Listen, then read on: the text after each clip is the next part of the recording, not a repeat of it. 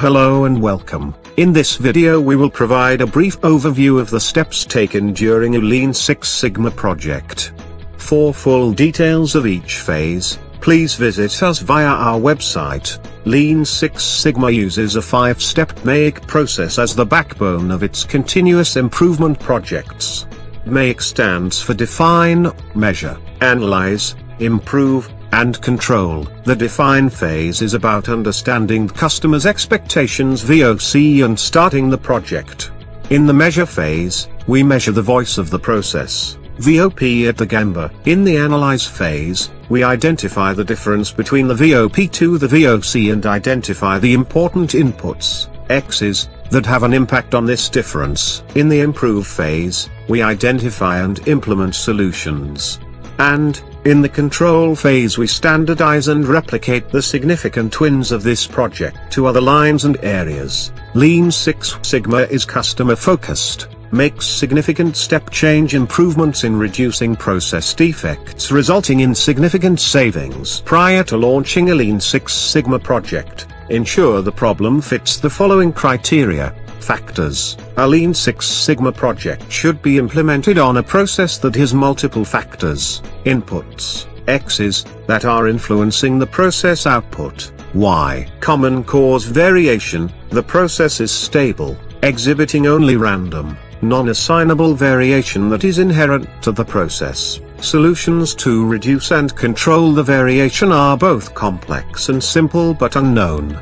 Therefore, they require further investigation. If they are simple and known, then perform. Just do it. The project will require at least 3 to 6 months to complete. If the project is less than 1 month, consider performing a Kaizen event, often referred to by some as a mini DMAIC. Project savings can fluctuate from company to company. However, typical Lean Six Sigma projects deliver a cost savings of $250 to $1 million. Here is Bob at the Gemba. He has just been hired by Energy Life to improve the process capability on Energy Life tomato powder drink mix manufactured on line 2. Problem statement. Since the 3rd of May 2014, when Energy Life started producing Energy Life powdered tomato drink on line 2 filling, 35% of the cans are rejected due to high weights. The number of rejects are consistent throughout the run and occurs during every shift. Therefore, for every 10 cans produced, approximately 4 cans are rejected for high weights. Based on the problem statement, does this problem fit the criteria for a Lean Six Sigma project? With what we know, it appears to. Therefore, the team will launch the Define phase. In the Define phase, we address the Lean Six Sigma criteria questions by converting the problem statement into a viable project.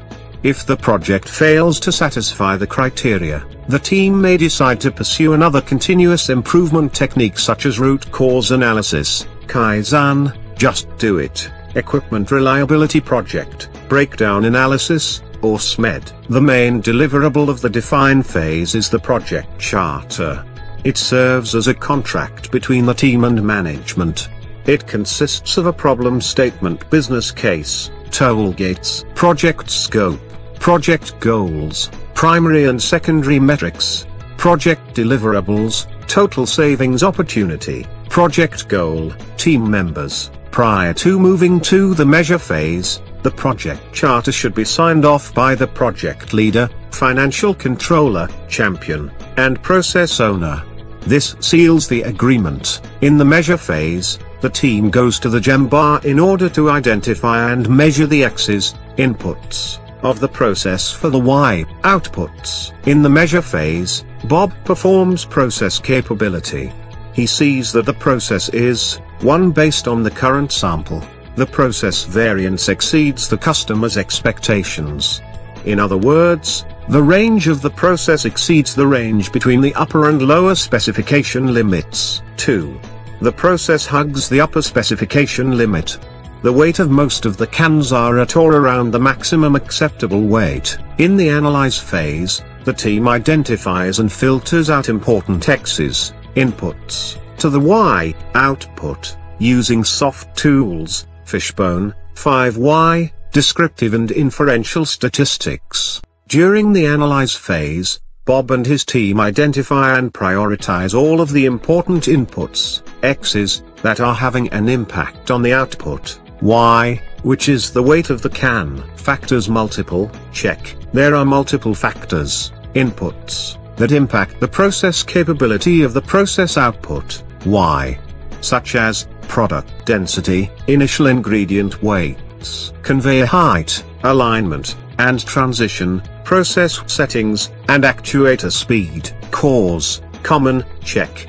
The process continues to produce approximately the same number of defects run to run, roughly 35%. In the improve phase, the team identifies, prioritizes, and implements improvements to the critical X's, outputs, found during the analyze phase. After implementing the solutions during the improve phase, the new process is, one process variance of the new process fits well within the customer's expectations. The weight of each can measured fall within the upper and lower specification limits. 2. The process hugs the target. The mean weight of the sample is approximately equal to the target weight. Solutions, simple and complex, check. Improving process capability requires a significant process change in order to shift the mean or decrease variability, often requiring DOE and inferential statistical tests, such as regression analysis, hypothesis testing, for example, ANOVA, or Moore's median test, and many others. In the control phase, the team standardizes the improvements made during the improve phase, creates training plans, installs control measures, and implements stability charts to track the sustainability of the process. After the completion of the project, the team celebrates the project's success. This concludes this brief video on performing a Lean Six Sigma project.